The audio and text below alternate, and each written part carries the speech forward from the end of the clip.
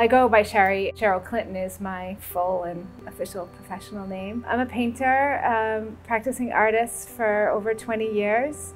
This studio is up the street from my house in Holliston. I've been here about 3 years. Prior to that, I was in the studio in Framingham for about 20. And I find that the work I do in the studio is very much how I process the world and process my life.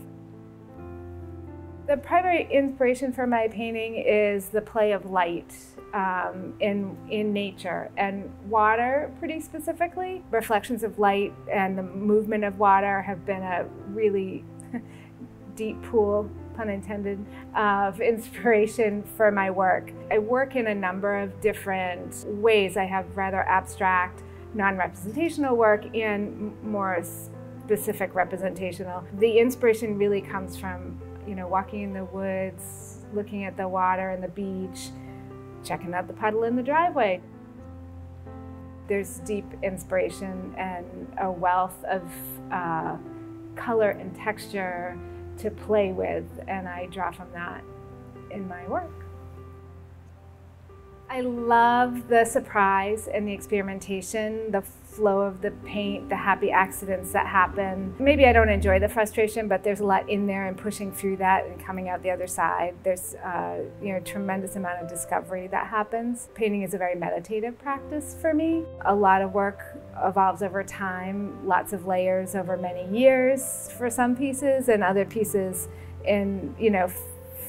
finished in a matter of minutes, much to my surprise and delight. That's rare, but the work I'm doing now does have a lot to do with the passage of time, pushing the media with water, having it really fluid, and using evaporation. So a lot of the pieces are very slow. So I'm not sure what's going to happen, which is both terrifying and really exciting.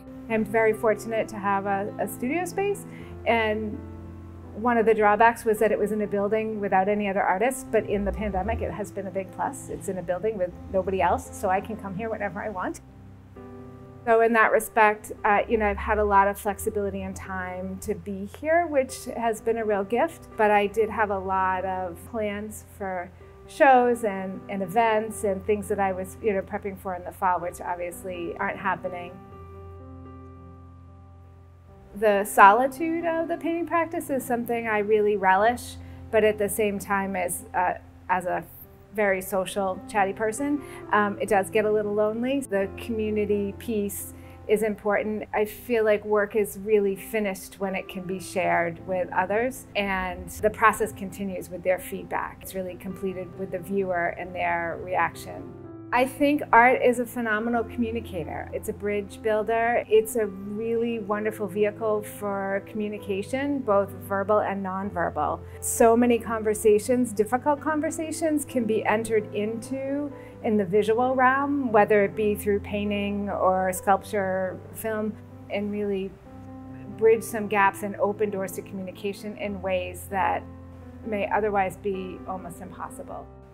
It doesn't have to be perfect, but you should have some fun and try it. Paint doesn't bite, and part of being human is to be creative. Not everyone is going to be Rembrandt, but every kid who plays soccer isn't going to be in the World Cup. Doesn't mean they can't have a really good time playing soccer. So I feel the same way about painting and drawing.